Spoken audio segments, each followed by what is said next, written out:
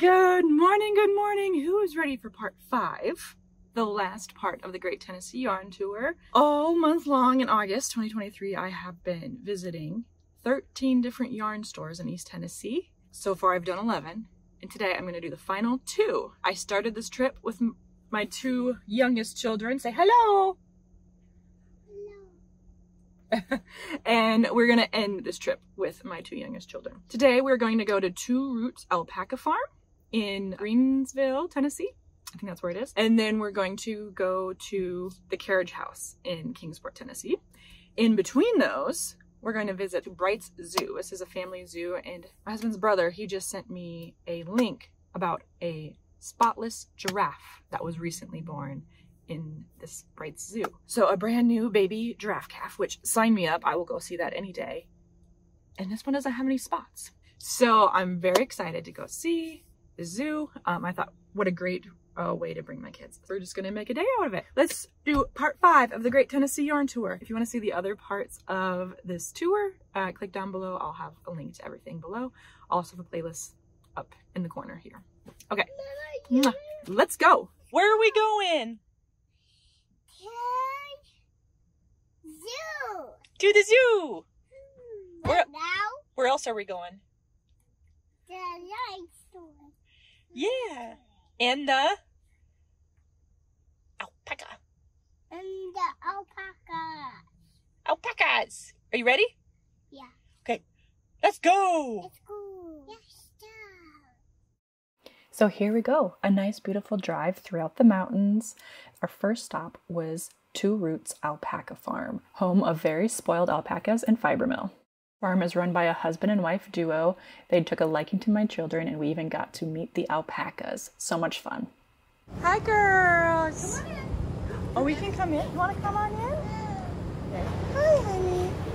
Do you want to give them a carrot or you want to eat a carrot? The alpacas like to eat them too. Blossom and Julia. Julia's one of our older ladies. Blossom. But Oh, she you're going to take them off. Oh, Oh yeah. that's Julia. Oh, yes, that's scary. Would they do all right if I let one of the babies out that's about their size? I think so. Do you want to meet a baby? Is that a baby alpaca? This is Moonshadow. Hi, Moonshadow. Oh, you are just cute. Oh, you are just cute. Petting these alpacas has got to be the highlight of the yarn tour so far. After feeding Moonshadow, I was able to talk with Ruth Ann a little bit more about her business. Hello, I'm Ruth Ann Goss, co-owner of Two Roots Alpacas and Fiber Mill. So we have 55 alpacas, these wonderful creatures, and most of our yarn, the alpaca part, is from our alpacas. We have blends and 100% alpacas. We have lots of other things in the store, so this is for the yarn tour. This was our mini skeins. And we also have finished items. One of the things that we are, in September, we'll be getting our new socks in, and our socks are exclusively from our animals. We do the yarn, and then they're knitted in Minnesota. So we look forward to seeing you soon. Attached to the yarn store was the mill, where they turn the different wools and fibers into yarn. We were so lucky that we were able to get a tour of the mill. They were so great to my kids and showed them how everything works, like how yarn is stronger when it's twisted than when it's just a piece of wool. The kids did so great keeping their hands to themselves and not touching the machinery that they were able to take home a little fluff with them. After touring the mill, I made sure to grab my black mini skein, some roving, and a felting kit. Then we said goodbye to the alpacas and set off for the zoo. The kids loved Bright's Zoo so much, and who am I kidding? So did I. We saw ostriches, lemurs, and so much more. I was so surprised that this little zoo existed in rural Tennessee. We even had the opportunity to feed the giraffes. Yeah, good job. Now, Piper, you can feed this one, okay? Can you just hold that up there like that? And let it go. How perfect that is. That was so good. Mama's turn. Wait, one more. There. Go, Mama. You are. Just not the baby. The carrots were gone. We saw the main attraction, the spotless baby giraffe. Isn't it so cute? I think it kind of looks like a horse with a long neck. Giraffes are my favorite animal in the whole world, so I was so excited that we were able to make this stop while doing the Tennessee Yarn Tour. But it's time to move on to the last stop. Here we are at the carriage house. Let's go. This is my 13th and final destination of the Great Tennessee Yarn Tour. Let's go see what's inside. You guys ready? Yeah. Yeah! Hello. Carriage house. My kids were so exhausted by this point with no nap and so much adventure.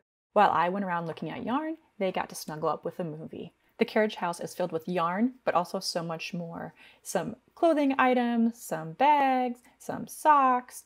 I was even inspired to purchase some sock blockers as well as the mini skein. Chatting with the owner was such a delight, but unfortunately I was having so many technical difficulties that my microphone wasn't working and I wasn't able to capture the interview at all. I am so sorry about that. Even with the technical difficulties and the exhausted children, I had a great time shopping around the carriage house, and I really hope I get to come back one day. I did it! I hit all 13 spots. All in all, it's just been an amazing experience, and I'm really glad that I took part of the Great Tennessee Yarn Tour. I really hope you enjoyed watching along with me as I went from place to place. I'm glad that I get to include some of my kids in this experience too, so they can learn the love of yarn shops. Each yarn store really did have a different feel. The owners, the employees, and the regulars really created their own culture inside these different yarn shops.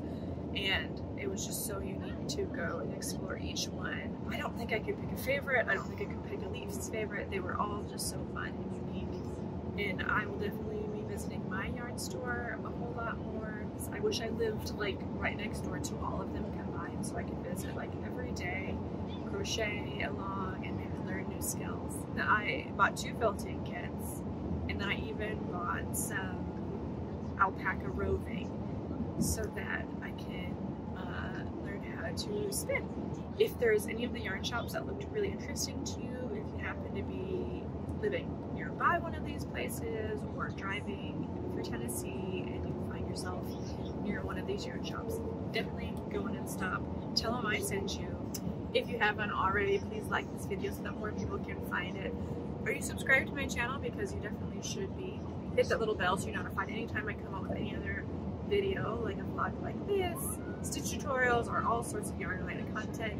I would love to have you part of my crochet community on here.